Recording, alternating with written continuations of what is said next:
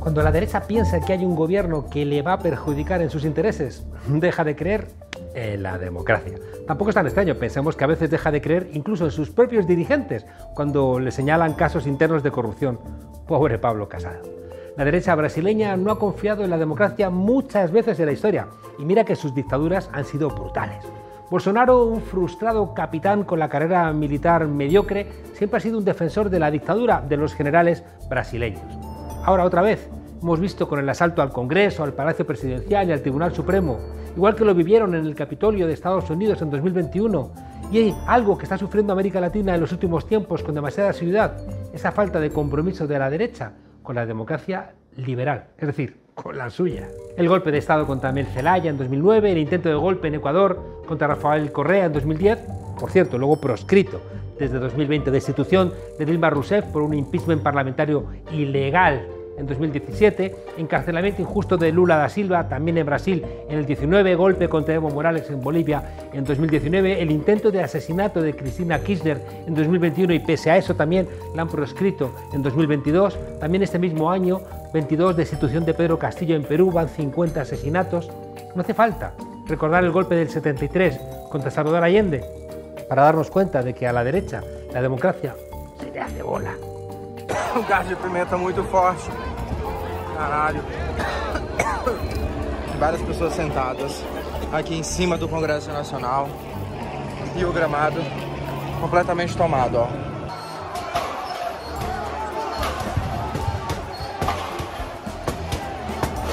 Es que llevan el golpismo y el autoritarismo en el ADN.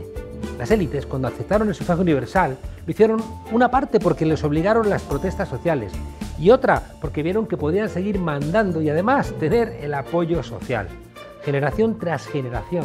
Y aunque a veces intenten representar el papel de moderados centristas, la cabra de la derecha siempre tira al monte.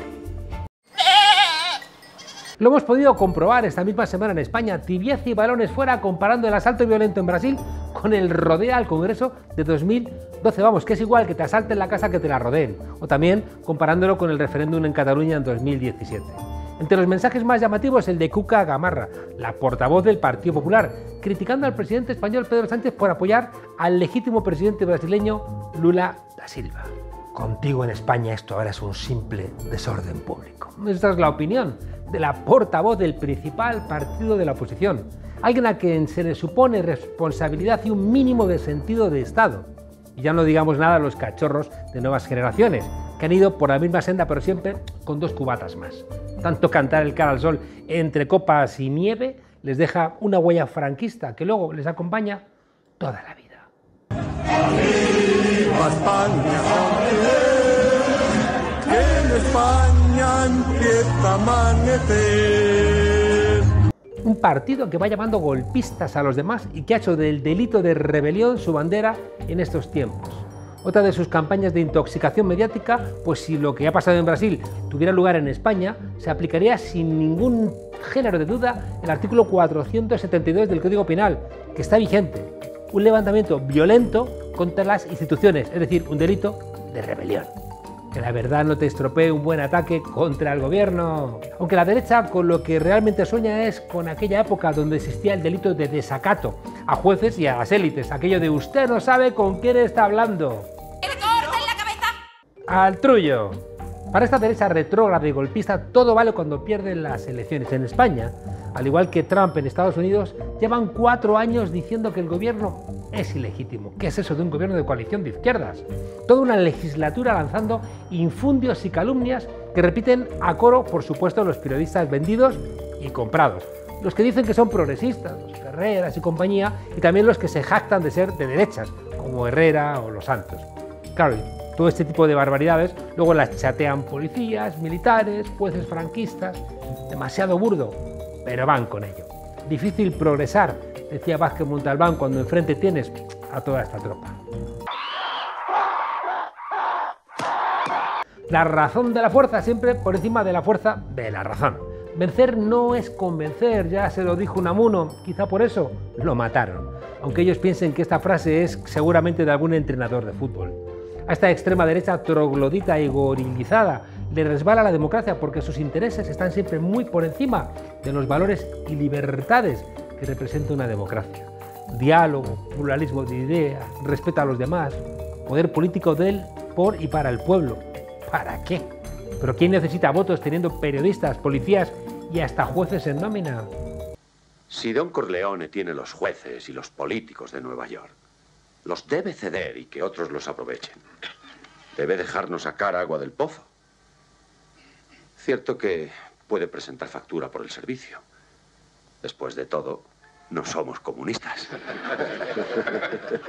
Por eso, esta extrema derecha hace en todos los países de la bandera su amuleto, porque ellos son el país, son su identidad, son su pasado, su presente y su futuro. Porque con este discurso ellos son la medida de todas las cosas y así pueden saltarse las normas, porque las normas son para los demás, no son para ellos, que son España, México, Brasil, Argentina.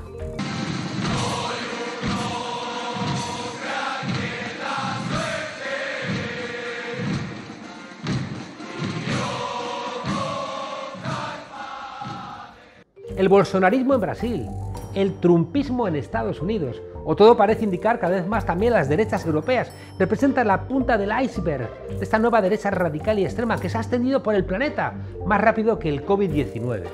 Una mercantilización y un abuso de la política que persigue única y exclusivamente el provecho y el enriquecimiento personal de ellos y de sus grupitos.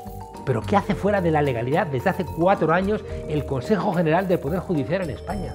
Cuando la derecha se engorila a sí misma, quiere volver a una ley de la selva en la que sean ellos quienes coloquen en el poder a enviados de Dios y de sus intereses, por supuesto por encima de la opinión y del interés general. Van de salvadores de la patria, aunque en realidad lo que hacen es siempre aprovecharse de la patria. El Partido Socialista ha decidido destrozar la democracia y vamos camino de una dictadura sometidos por un tirano. Es obligación de todos los españoles decir no al autoritarismo del Partido Socialista y de la ultraizquierda. Resulta más que evidente que el populismo de extrema derecha, que fue el que llevó a Trump y a Bolsonaro al poder, mantiene una relación parasitaria con la democracia. Se le llena la boca con la palabra libertad, mientras adormecen a la población con toneladas de desinformación.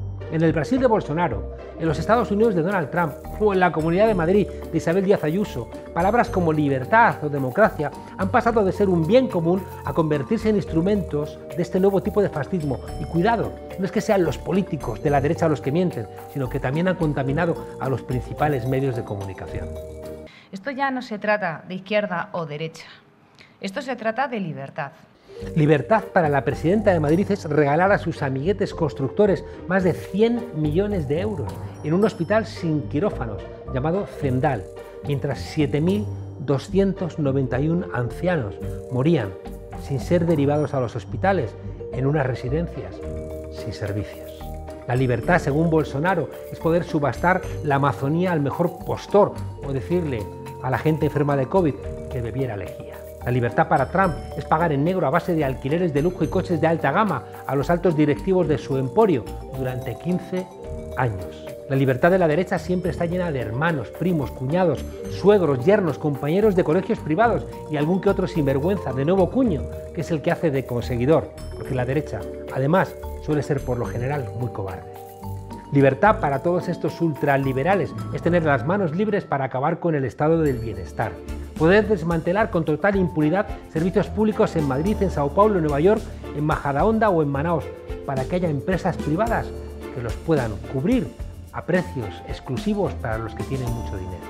Lo peor es que da igual lo que roben o despilfarren. Luego, cuando lleguen las elecciones, siempre tendrán a sus medios de comunicación, a sus policías patrióticos, a sus jueces amigos que destrocen a los rivales políticos. Todos nós vamos morrer día. Aqui todo mundo vai morrer. O Sérgio vai morrer dia. Né, Sérgio?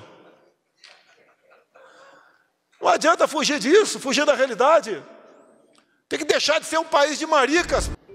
¿Quién necesita sanidad, educación, vivienda o una vida más digna pudiendo tener una bandera de 100 metros cuadrados?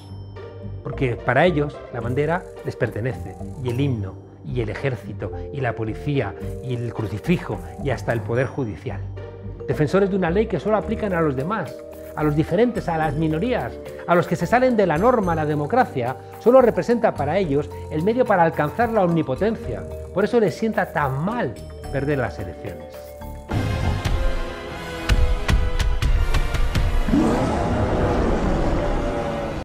Los gritos, el miedo, la amenaza, el insulto permanente, la descalificación personal, las mentiras cotidianas aturden a unos y engorilan a otros. Y así la sociedad no funciona. Demasiados retrocesos. Sería un error dar por conquistada la democracia o pensar que es eterna. El último esperpento vivido en Brasil, igual que el golpe de Estado en curso ahora mismo en Perú, cuando llevan medio centenar de personas asesinadas, la detención de 25 golpistas de extrema derecha en Alemania, un gobierno fascista en Italia, demuestran que esta cruzada contra la democracia no tiene patria ni fronteras y que está más activa y organizada que nunca. We're going to walk down Pennsylvania Avenue. I love Pennsylvania Avenue. And we're going to the Capitol, and we're going to try and give.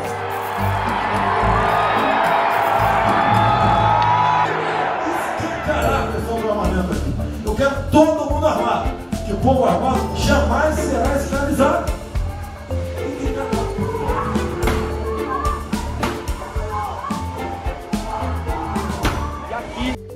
No nos distraigamos, en cualquier caso, demasiado con todo este ruido.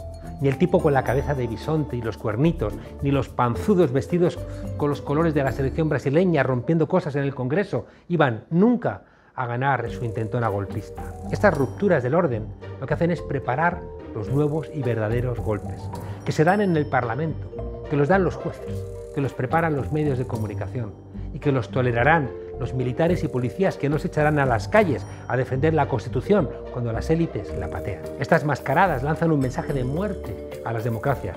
La única forma de que la sociedad no se polarice es ganando la derecha. ¿Qué haces votando a la izquierda?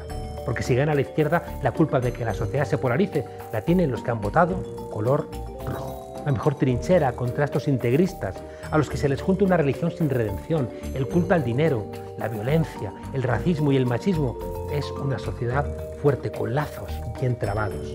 Todo el mundo puede ser antifascista si se lo propone. A veces es tan sencillo como militar en una asociación vecinal, o afiliarte a un sindicato, o incluso trabajar con otros colegas en un grupo de teatro, de poesía o de escritura. También puedes contribuir contra el fascismo cambiando el canal de tu televisión, dejando de oír esa tertulia en la televisión, en la radio, o apoyando un medio de comunicación independiente. Haz el esfuerzo, identificando también y combatiendo a los que utilizan el bulo y la mentira como instrumentos políticos y desterrando el miedo, desenmascarando así a esos moderados conservadores que blanquean a la extrema derecha pactando con ellos en las instituciones. Ni un paso atrás frente a los que pretenden acabar con la democracia y nuestros derechos. Como dijo Buenaventura Durruti, al fascismo no se le discute, al fascismo se le destruye.